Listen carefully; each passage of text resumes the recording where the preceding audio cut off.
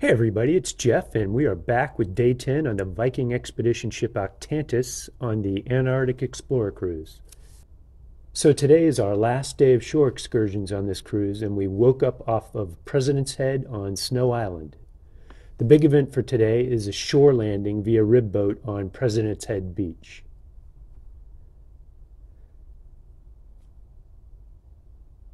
As you can see in the Viking Daily, landings were scheduled from 7:15 a.m. to 11:05 a.m. this morning, and according to the list, ours was a 7:25 a.m. departure.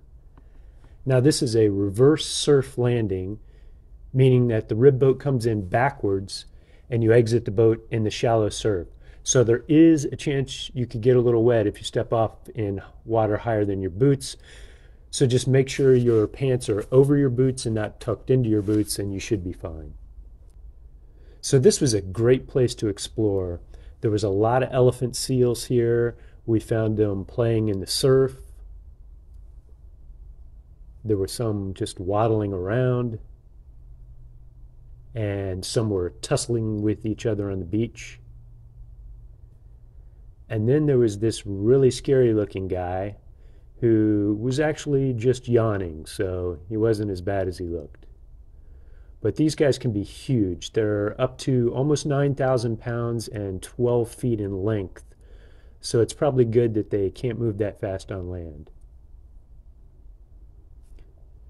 So you could wander around the beach here a good bit. However, there were specially marked paths in some places to avoid people damaging some of the sensitive areas. And those included areas where there were whale bones laying around. So you can see a number of places where we ran into whale bones. Now, off at one end of the beach, we ran into Professor Dowdswell, and he dropped some more knowledge on us, which is always great. He knows the area very well. And really, there were just some amazing views here on the beach. You could walk from one end of it to the other. So then after we returned to the ship, my wife was really excited that she was able to get a picture with Liv Arnesen, who, along with Anne Bancroft, are co-godmothers of our Viking ship, Octantis. So she was on board for this maiden voyage, which was really neat. Liv has accomplished some pretty amazing things in her life, including becoming the first woman in the world to ski solo and unsupported to the South Pole. So it was a real honor to be able to meet her and talk with her on this trip. Now, later in the morning, we did our final special ops boat ride for this cruise, and we got some really great seats on this trip, right behind the pilot seat. So you get a good view of some of the tech that's on board this boat. It's pretty impressive. My wife and I always enjoyed the process of departing from the ship in these special op boats via the ramp. It's really a fun process. So on this ride, we saw some more penguins.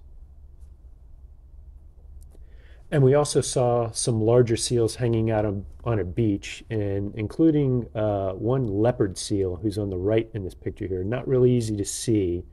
The boat was doing a good bit of rocking, so this picture quality wasn't that great. And then on the way back to the ship, we came across this albatross floating in open water. Now, it's not really easy to tell from this picture, but these birds have up to 11-foot wingspan, and it's actually the same type of bird that is the one on the ceiling of the Blue Room just outside the Alla Theater that you can see here. So it's a large bird. Unfortunately, I didn't get a video of this, but when he eventually took off, it took some serious runway and a good bit of running on the water to get this guy airborne. He is big. It was kind of funny to watch him get airborne. Today there are also kayak opportunities and a couple of lectures in the Alla Theater, along with wildlife watching on the bow from 3 o'clock to 5 o'clock in the afternoon, and then your normal evening entertainment. But since excursions are now done for this trip, everybody had to put their boots out by 1 p.m. for collection, so that was kind of sad. Then at the daily briefing this evening, they discussed the day's events along with the penguin nest total trip count. So this is when they count the number of penguins that are nesting at each of the places we stop, and they give us updates on the regular nightly, daily briefings that we go to, and this was the total count for the trip. And then they also discussed the weather for the upcoming Drake crossing, which, if you can tell by this picture, was not looking too great, honestly. There's a lot of red here, and if you can see that, the speed associated with that color is not a good wind speed. However, on the bright side, tonight my Fitbit informed me that we had climbed 221 total floors over the last 7 days, mostly due to the fact that my wife and I almost never took the elevator, and we did a lot of wandering around the ship and exploring on most days of the trip. So we got to visit all the floors. So that brings day 10 to a close. We now head out to return across the Drake and ideally to swing past Cape Horn on our way back to Ushuaia. But you'll have to subscribe to the channel and tune in to the next video to see how all that goes. Talk to you then.